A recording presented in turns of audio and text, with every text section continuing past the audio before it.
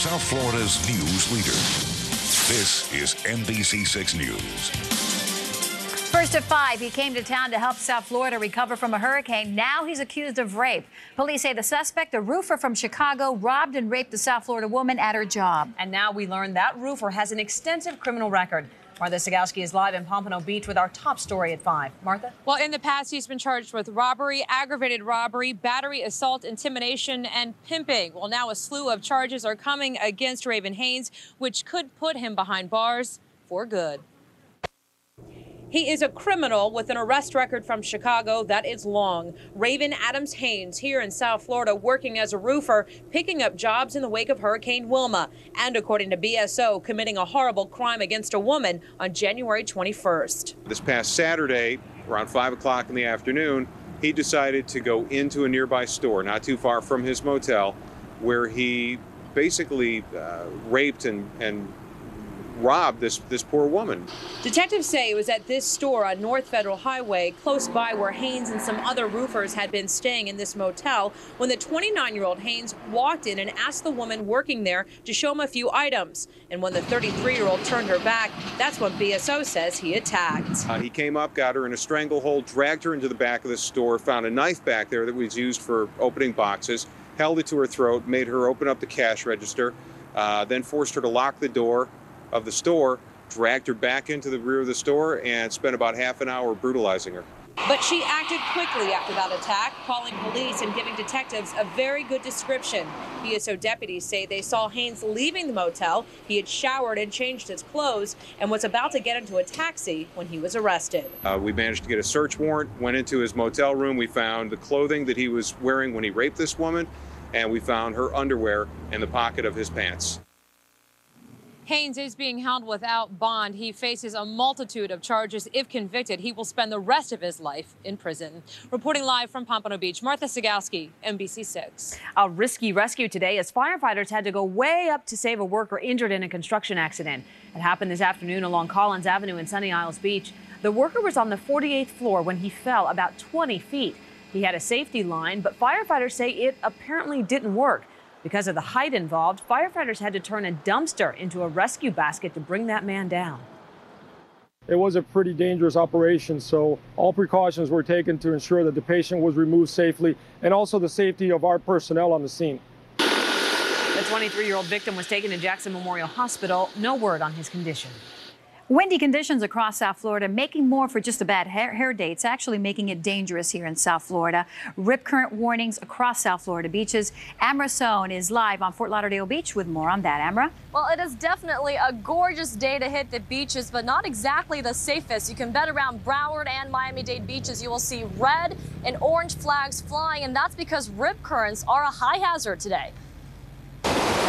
Don't let the sunny, clear skies and the gentle breeze fool you. It's not a great day to go swimming. If you're a strong swimmer, you can go in and you can ride some waves. If you don't know what you're doing, it's not good to go in. The red and purple flags are flying at Fort Lauderdale Beach. Today is a relatively high hazard with strong rip currents, so we'll fly the red flag. The purple flag deals with the man-o-war jellyfish. The red flag is the highest hazard warning for rip currents, which are powerful currents of water that flow away from the shoreline. And that's a big threat with the easterly winds. Whenever there's an east wind, we're going to have rip currents. There's no question about it. The water is taking the path of least resistance. It's cutting a hole in the sandbar and it's channeling out. So it's literally ripping out. It's going out to sea. If you do want to just get wet, talk to a lifeguard, go in right in front of the lifeguard.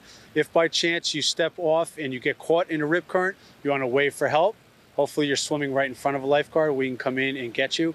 If you're not near a lifeguard, swim parallel to shore. A push from the east brings in the man-o-wars to the shore, and you don't want to get stung by one of these. The man-o-war are a menace. I mean, they will sting you. It's like a bee. So if you don't want to get stung by one of those jellyfishes, or if you don't want to be ripped away by a strong current, officials are asking that you don't swim in the beaches at all today. And also make sure you check back with NBC6 for weather updates. We're live in Fort Lauderdale. Amra Sohn, NBC6. Amra, thank you. And the winds causing those rip currents are about to shift. And that's going to bring another change to our weather here at home. Our new meteorologist, Chief Meteorologist Paul Diano, joins us now with the first forecast. Hi, Paul. Good afternoon to you. Good afternoon to you at home. The winds are going to be shifting first. They will will be shifting to the south, which is going to keep us warm for one more day. Then we get a cold front and much cooler temperatures heading out over the next 48 hours or so. Over my shoulder, we've got an interesting stat for you. 73 degrees this morning.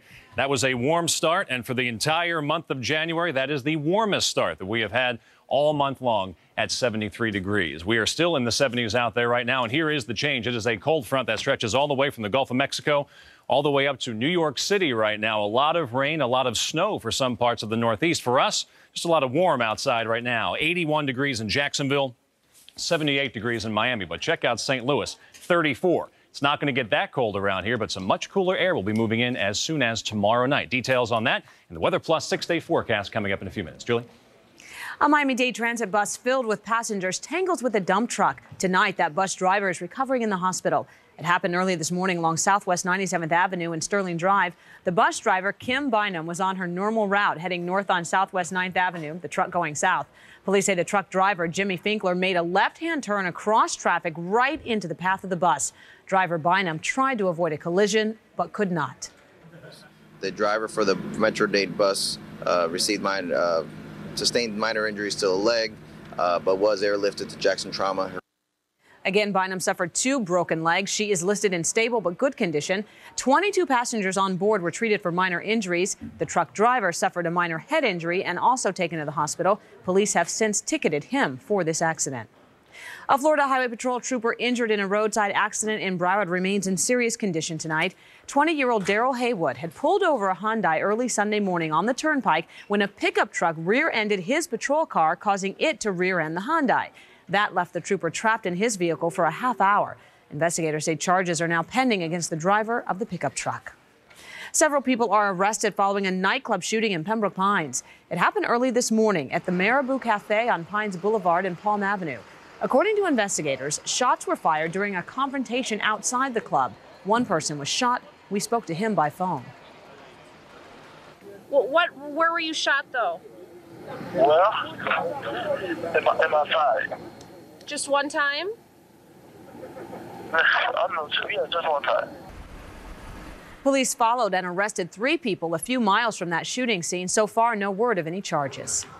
It's being called Black Monday in the automotive industry. Ford Motor Company announcing major job cuts after a year that saw the nation's oldest car company replaced by General Motors as the top-selling car manufacturer in the U.S. Jay Gray has the latest from Dearborn, Michigan. Today, we declare the resurgence of the Ford Motor Company. His great-grandfather created the nation's first car company, and now Bill Ford Jr. is fighting to keep the automaker on the road. These cuts are a painful last resort, and I'm deeply mindful of their impact. As many as 30,000 Ford employees will lose their jobs, part of a massive restructuring effort that includes closing or idling 14 plants by 2012. 4 U.S. plants have been targeted: St. Louis, Atlanta, Wixom, Michigan, and Batavia, Ohio. Others could follow. They built this on our backs, and they should be protecting our backs at the same time.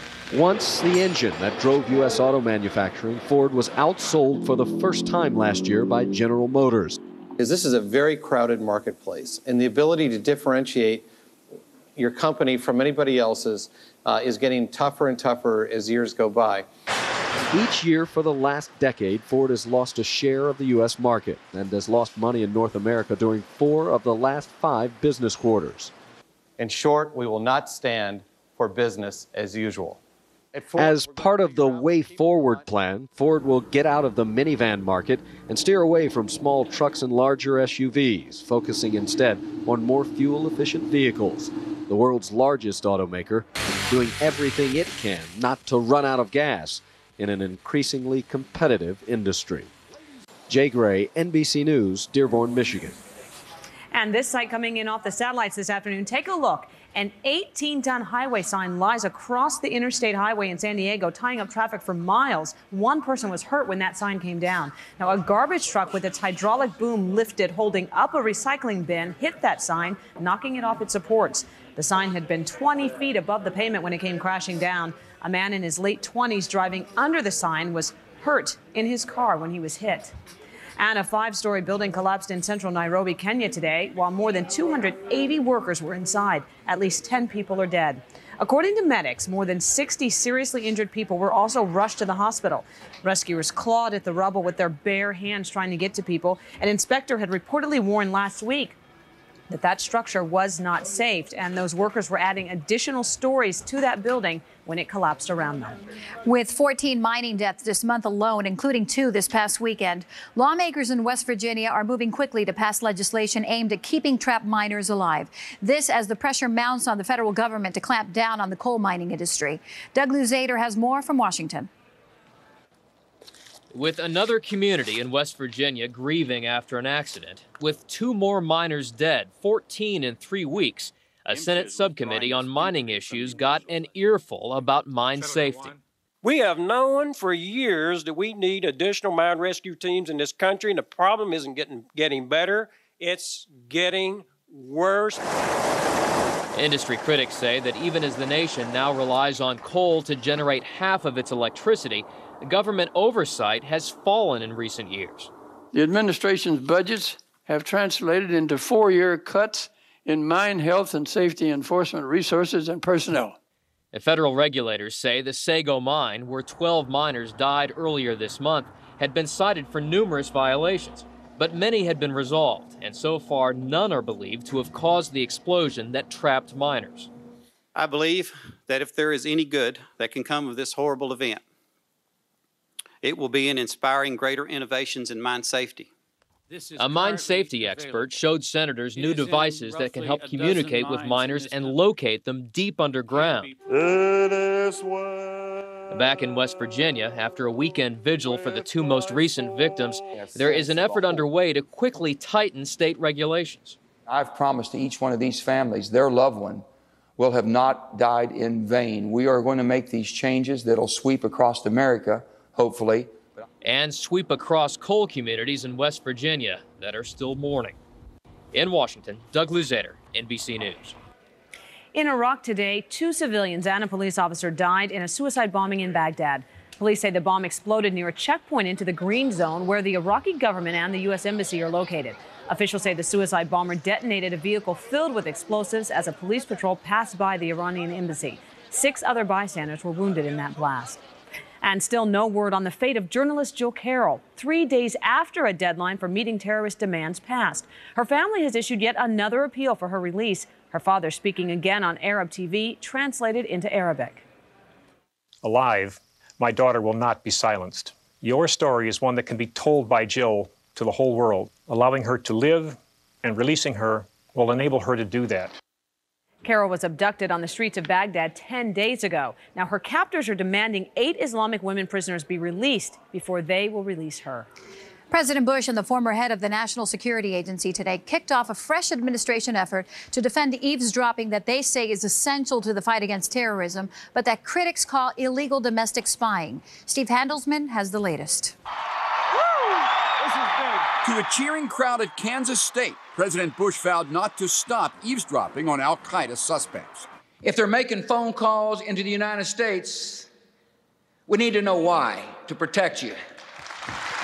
The calls and emails are intercepted by the National Security Agency. Former NSA Director Mike Hayden, now the nation's #2 in intelligence, today joined the Bush PR offensive.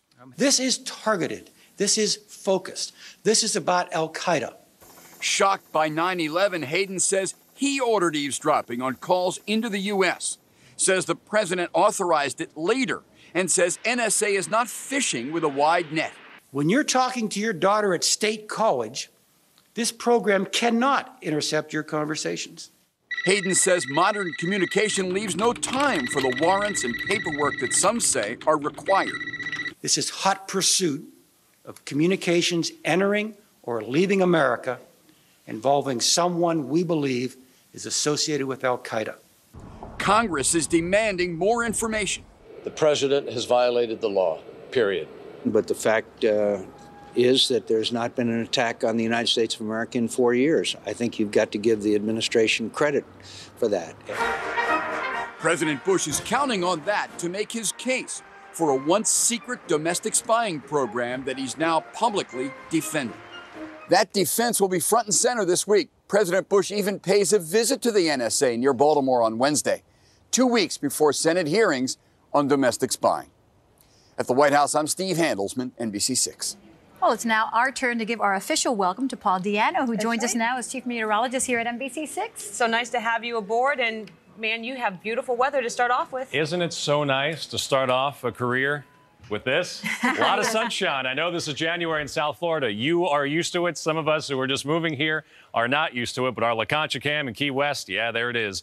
Lots of sunshine, temperatures in the upper 70s, just about picture perfect all throughout South Florida as we speak. Your almanac for today, things looking pretty good. Weather Plus Doppler Live showing no rainfall anywhere. Davie, Pembroke Pines, Carroll City, Miami Lakes, Hialeah, all coming up dry right now. Your high today was 80 degrees. That's a couple degrees above normal. Morning low way above normal.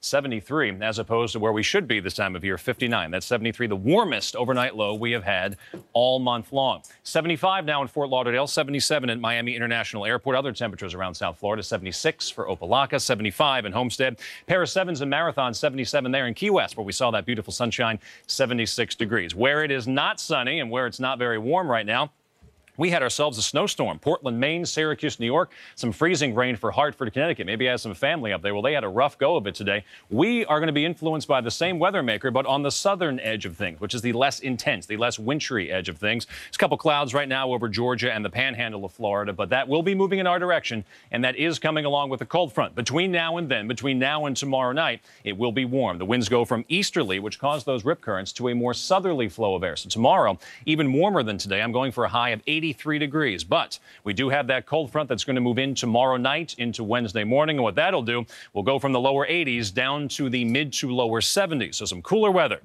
by Wednesday, and the cooler weather will stick around for several days once this cold front passes by while you're sleeping Tuesday night into Wednesday. Your forecast for tonight, you might want to turn the air conditioning on while you're sleeping. This evening, 75 degrees down to 71 overnight tonight. And tomorrow, one final warm day before that front arrives. A lot of sunshine, 83 degrees. Tomorrow evening, 76 degrees. 1 to 2 foot seas for tomorrow, a light chop for the bay and a surf temperature of 73. Your Weather Plus 6-day forecast. Here comes that front and cooler temperatures on Wednesday with a high of 77, 74 on Thursday, back to normal for Saturday and Sunday. Let's check traffic with Erica Rodriguez. Well, Paul, we do have a huge problem. This is I-595 eastbound at the ramp to I-95 northbound. What you look at is that broken down dump truck. The problem is that it just stopped in the middle of that ramp, and now what they had to do is take off all the dirt that it was hauling on another truck, and they have completely shut down this ramp at this time. This is 595 eastbound ramp to I-95 northbound.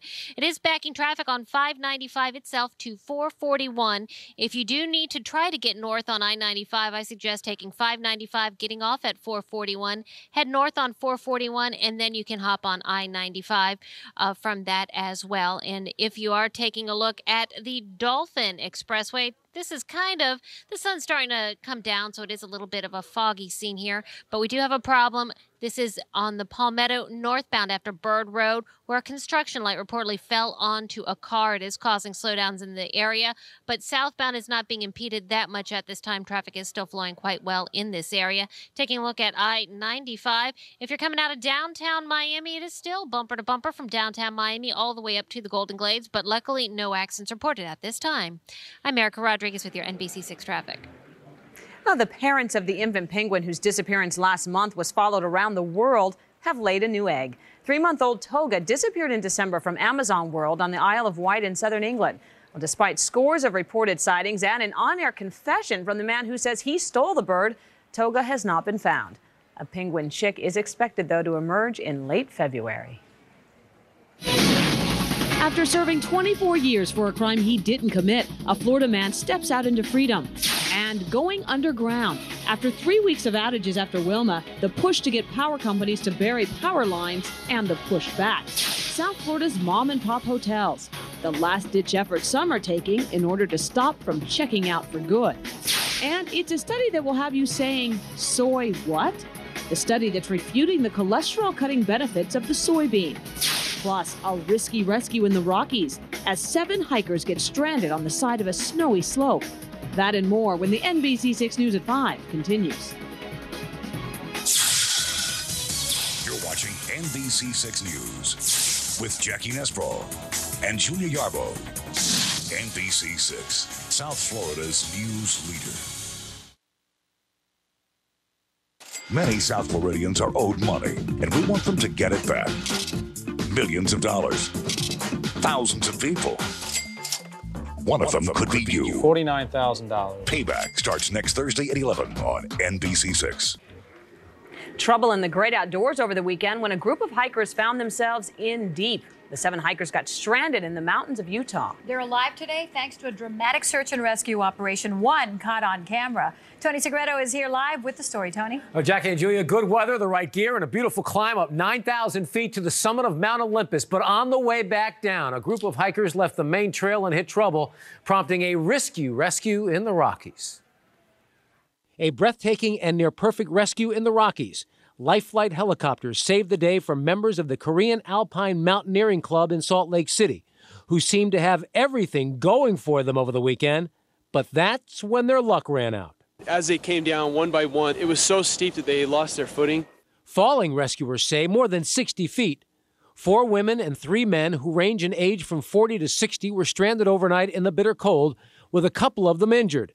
The group carved out a ledge and huddled together for warmth, and one of them used a cell phone to call for help. By then, it was too late in the day to try a helicopter rescue.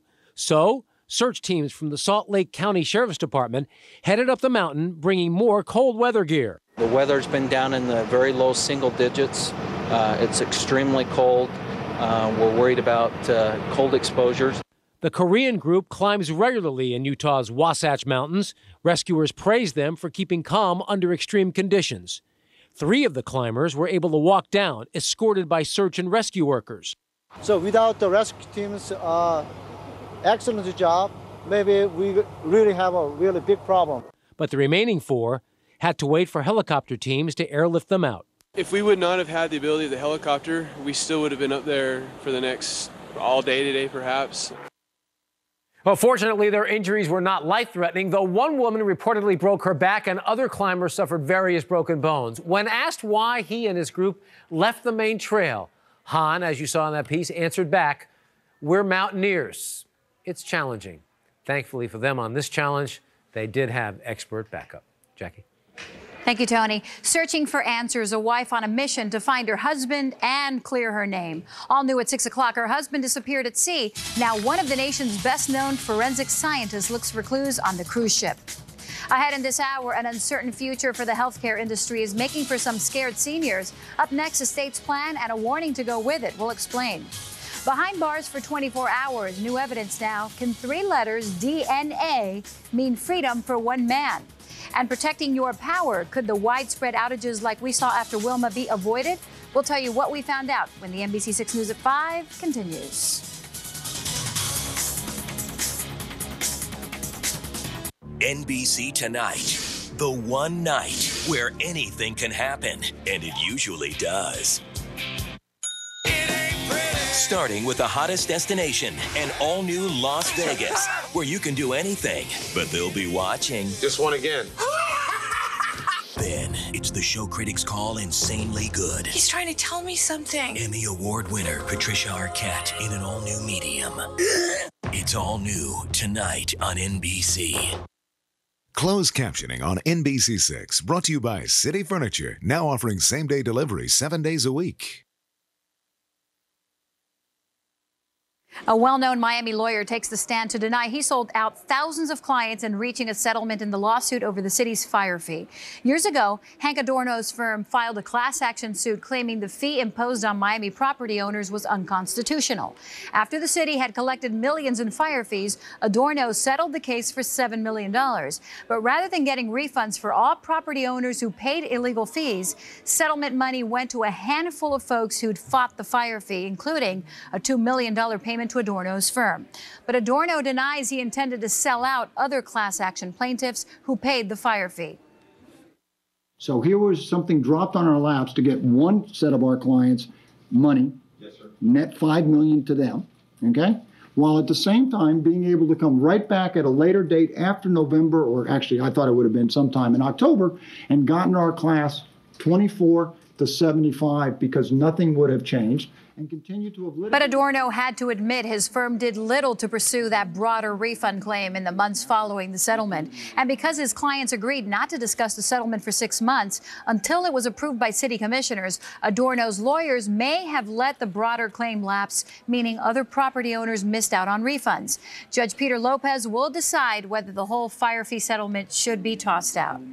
A Florida man who served 24 years in prison for a crime DNA evidence proved he did not commit is finally free.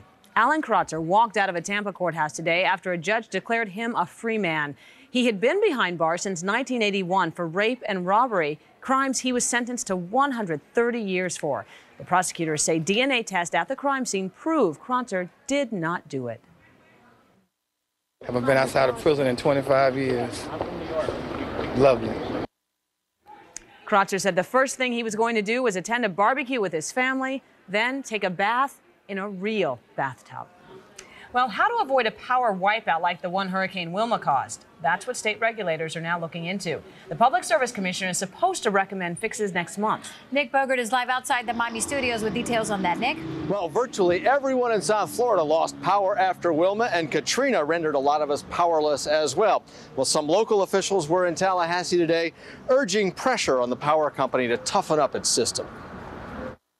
But we need a commitment from the utilities to come in and put the money where their mouth is. Dania Beach Mayor Ann Castro tells public service commissioners something's not right when a Category 2 like Wilma can put so many out of power. She says FP&L ought to be forced to react more like the private company she works for. We don't get to go to a state government agency or anybody else and say, gee, we didn't do a good job this year. We need you to raise our prices for us so that we can, dig ourselves out of this hole. You can't. Mayor Castro echoing the complaint of many local officials in South Florida that utility poles aren't being checked systematically. She says some poles on her street are older than she is. FPL says that's not the issue. Age of the pole doesn't necessarily mean it's a bad pole. Poles can stand 45, 50 years. Some figure the answer is to put more of the transmission system underground where it can't be blown or knocked down. FPL says that would cost an average of $13,000 per home, but some critics think the true cost of power outages hasn't been taken into account. It's the cost of lost food. It's the cost of lost medicine. It's the value that people place on their lost comfort. It's lost wages. The Public Service Commission, accused in the past of going too easy on utilities, is supposed to pull together its report by late next month, just before lawmakers will convene in the Capitol. Well, there are 5 members on the Public Service Commission, and 3 of them are newly appointed. So a lot of folks figured that this report on storm-related reform is going to be a test as to how aggressive the state regulators are going to be with the power companies. We're live outside the Miami studios. Nick Bogert, NBC 6. Hard to believe that we're still talking about the storms, but of course it's so nice now, I don't even want to think about it. No, we really are.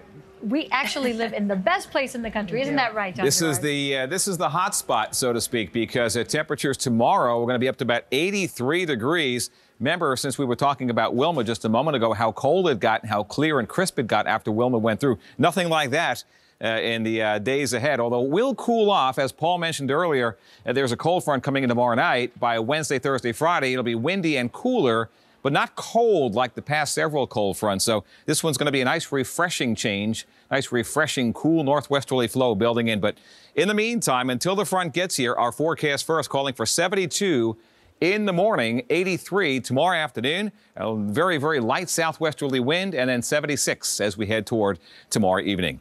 Our time-lapse imagery from the American Airlines Arena Cam earlier today, just after daybreak, overlooking the port of Miami, indicating some clouds coming in, but they are coming in from the southeast, not the east, so the rip currents have gone away. No problem with that. A much better afternoon as far as the boating conditions have been concerned. Now, that southeasterly breeze will really boost our temperatures to well above normals by tomorrow. 75 right now in Fort Lauderdale, 77 in Miami. Across the rest of the region, we've got 76 out around the Miccosukee, 77 Marathon. Key West, you're 76 right now. It's also 76 degrees in the Pines. Homestead, 75. You can see on the visible satellite the clouds moving from southeast to northwest. So definitely a change in the pattern now. Instead of the easterly winds, a southeasterly flow. So we're going to tack on a couple of more degrees in our high temperature tomorrow over what we saw today. And today was warm enough. Tomorrow's going to be even warmer. But here comes the cold front. We were telling you about this just a few minutes ago. That front is now cutting through the southeastern U.S., Charlotte, Atlanta, all the way down to New Orleans. seeing a cooler air mass moving in. That front is on the way, but it's not a real strong front. If anything, it'll be more windy than cold behind the front. So the wind after tomorrow's nice day will start building it again with some very windy conditions Wednesday, Thursday, and Friday. While we await the arrival of that weak front, skies are generally clear to partly cloudy across the state, and it's warm everywhere. I mean, even in Pensacola, 74, Jacksonville, 79, Orlando, 81 right now. It's 80 degrees in Fort Myers. High was 83 there today on the West Coast. For tonight, partly cloudy skies abounding across the entire south end of the state. Overnight lows go from 75 down to about 71. For the boaters tomorrow, one good boating day the entire week. Tomorrow's it. Southeast at 5 to 10. 1 to 2 foot seas. Here's my 6-day forecast. Check it out. A nice day tomorrow, 83. Then windy and cooler. Not colder, but cooler Wednesday, Thursday, and Friday. Coming into the NBC6 newsroom, you are looking live from Fort Lauderdale Hollywood International Airport. You can see BSO crews on the scene and also medics. What we have, we're being told, is that there is a man lying on the tarmac.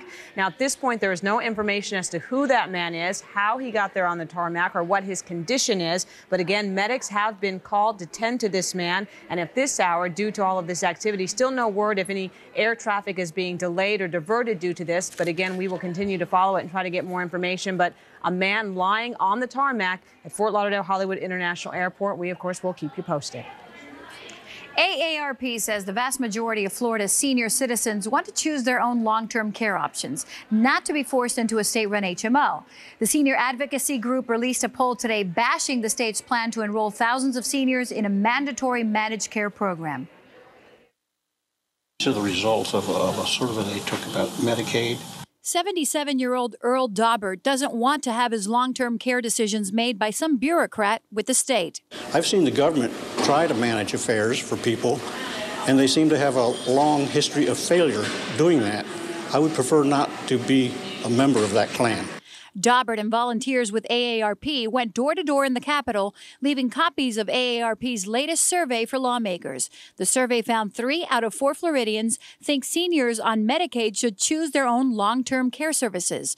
Only 14% like the state's plan to require seniors to use a managed care program like an HMO. We don't oppose managed care. What we oppose is forcing older people who do not wish to go into managed care to take managed care or receive no services whatsoever.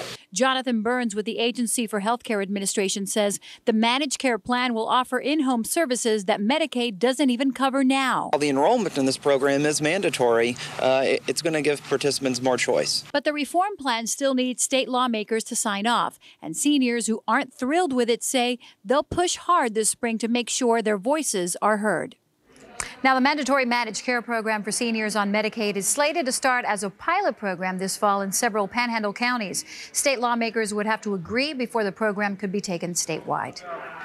I'm here at our assignment desk where we're gathering new information on some of the stories we're following for you this afternoon. Coming up all new at 6, a new push for your privacy. We'll reveal how local and state officials are trying to stop the sale of your cell phone records.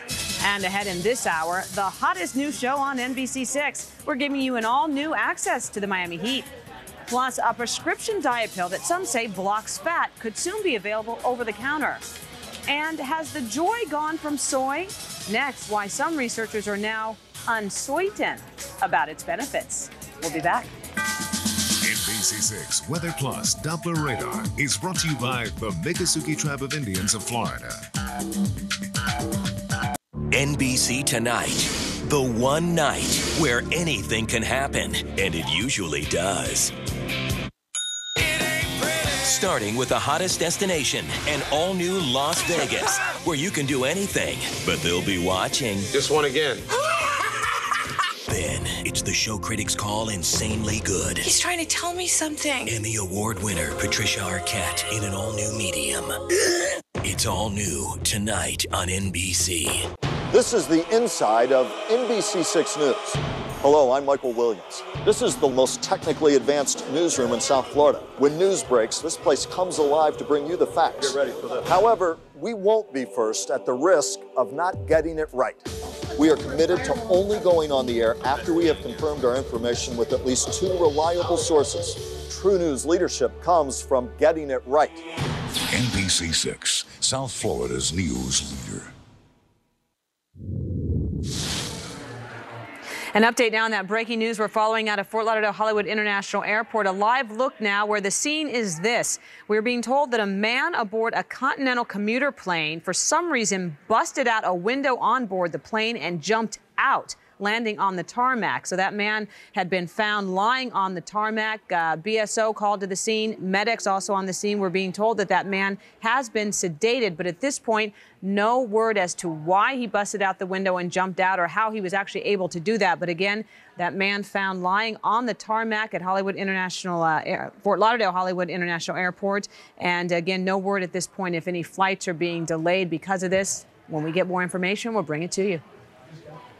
Every day, we report on the latest health studies which often contradict earlier research. That can make it confusing, even maddening for consumers. Tonight, the latest controversy is over soy and cholesterol. Health Connection reporter Diana Gonzalez brings us the new developments. Soy protein can be consumed in a variety of forms. In 1999, the FDA approved labeling foods that contain soy as protective against heart disease. Some research had shown soy could help lower cholesterol. But now, after reviewing 22 randomized trials, trials that compared patients that were given soy protein versus other forms of protein, we realized that the soy itself doesn't lower the cholesterol. That's the latest from the American Heart Association, which has now concluded soy has little or no effect on cholesterol, triglycerides, or blood pressure. Now, the public is going to be confused in the presence of this. And I'm not telling you to throw away your soy products and so forth. And it doesn't elevate cholesterol at all. University of Miami cardiologist Eduardo de Marchena says soy remains an excellent source of protein, a healthy substitute for meat, whole milk, and cheeses that contain saturated fats. And it's full of vitamins, it's full of fiber, it has other nutritional aspects that are good. It just won't lower your cholesterol outside of the fact that you're not eating other cholesterol-rich foods. The American Heart Association says taking soy supplements is not recommended, not even for menopausal symptoms. Heart experts say statin drugs remain the most effective way to lower bad cholesterol. Now that there is serious doubt about the heart health benefits of soy, it's likely the FDA will reevaluate companies being able to make those claims on food labels. The AHA review also found that soy does not prevent or treat breast, prostate, and uterine cancer. And tonight, the National Prostate Cancer Coalition is refuting that finding. So a lot of controversy about this new study tonight. Live outside our Miami studios, Diana Gonzalez, NBC 6. A prescription diet drug could soon be available over the counter. The Food and Drug Administration is considering whether to approve GlaxoSmithKline's request to sell an over-the-counter version of Xenical. Xenical blocks the absorption of fat and helps to control calorie intake. The over-the-counter version would be called Ally and would contain half the dose of the prescription version. 3 months after Hurricane Wilma, many residents here in South Florida still have a blue roof over their head. Coming up all new at 6 o'clock, we'll update the wait to replace the tiles along with a lack of manpower. Find out what, if anything, you can do to speed up your repairs. Plus, they are the Davids among the Goliaths, little mom and pop hotels along our beaches. Ahead here at 5, the tactics they are taking to stay in business. And President Bartlett gets his wings clipped. Coming up, the downfall of a drama. Plus, they got in, they got out. Up next, the one thing they didn't get when the NBC 6 News at 5 continues. You're watching NBC 6 News with Jackie Nesbro and Julia Yarbo. NBC 6, South Florida's news leader. I'm Brian Williams. We'll be live from New Orleans along with Harry Connick Jr. and Branford Marsalis with an exclusive look at a community for jazz musicians who were made homeless by Katrina. Join us for NBC Nightly News. Closed captioning is brought to you in part by Palmetto Ford. Great prices, great people, great service for over 40 years. Give us a try before you buy. 305-592-FORD. A convenience store surveillance tape caught this robbery attempt as 2 men smash a truck into a Fort Worth, Texas store. The pair allegedly attempted a smash and grab robbery, but police say they got away before stealing the ATM machine. Later, the two led police on a chase, but escaped capture when they abandoned their vehicle. Well, I don't know about you, but I finally had to break down and turn on the AC. It's that time of year. It's gotten warm again, but John Gerard says it's going to get cool for a couple of days again. That's right, exactly. Now, on a scale of 1 to 10, be honest now, what do you think today was? I mean... 10.5. That's an exaggeration, I think, but I give it about a 9. Yes. The Canadian judge, 8.5. The Japanese judge, 7. You know, there's always favoritism. But anyway, we do ourselves a nice forecast. I'd give it about a 9 or so, and tomorrow is going to be about a 9.5. Tonight, though, during the evening hours, 75, partly cloudy skies, 73. See, I was talking about, you know, a scale of 1 to 10 because we're gearing up for the Olympics pretty soon here on NBC. Can't wait for that. 73 at midnight, mild and partly cloudy overnight, 71 for a low temperature. Did you peek? Did you get a chance to see that 6-day forecast? You're not supposed to see that yet. Okay, I'll show you that in just a minute, though. Time lapse showing that from our Eastern Financial Sky Cam. Clouds coming in from southeast to northwest across the area today. So a mix of clouds and sunshine, but no rain anywhere. The atmosphere is really dried out. But there is a front that will bring about a change in our weather in the next 36 hours. The front, really a more important weather system up north than it is here. Maine getting hit with snow. Connecticut, the New England states getting hit with snow and ice today. Showers across the Carolinas all the way down to South Georgia, North Florida right now. But down here in South Florida, we have dry conditions. It's likely to stay that way. The front is still several hundred miles away and doesn't really appear to be a real strong front, not like the ones we've seen over the past 2 or 3 weeks. Now, I don't expect much of any rain with the front either, maybe a sprinkle, but notice this little slug of moisture over the Caribbean sliding off to the west with the front well to the north. The two really not connecting, so not a real moisture-laden front, not a real soaker. Again, just a shower maybe tomorrow night. But the biggest impact will be a bit of a cool down, but windy weather building in behind the front for Wednesday, Thursday, Friday. 76 in Hollywood right now, 75 out around the Miccosukee. Lauderdale Lakes at 76. To the north we go. Orlando, 81, 75 at Tampa, 79 Jacksonville, 71 currently in Tallahassee. We at 80 for a high today, 73 for a low. These are more like late spring temperatures. Seas tomorrow, 1 to 2 feet for the boaters. A good boating day, but enjoy it quick because it will get windy and cooler after a warm day tomorrow. Wednesday, Thursday, Friday, not cold, but definitely you'll notice the change. Back to you, Julia. Fictional President Jed Bartlet will be leaving office this year, but he'll not be replaced. NBC's political drama The West Wing will not be returning next season. The West Wing has been slipping in the ratings since its move to Sunday nights, despite the current presidential campaign storyline. The Emmy Award-winning show will sign off May 14th after 7 seasons. Jason Lee, better known as Earl, has an excuse for missing work better suited for a 5th grader. He has the chicken pox. Production on the NBC show My Name is Earl is being shut down for a couple of weeks while Lee recovers. The network announced Sunday it is renewing My Name is Earl for a 2nd season. Okay, Heat fans, listen up because NBC6 is debuting a show tonight that's going to get you all fired up for the long stretch of the Heat season. Jackie, calm down for just a second. It is going to be a lot of fun. By the way, how's everybody like Jackie on this tall box? Did you have to tell them? You're like a 6-foot guard for the Heat right now. Hey, the show is called Access Heat. It's going to be a lot of fun. It's going to take fans places they have never been before. Let's take a sneak peek at what you can expect tonight at 7 o'clock.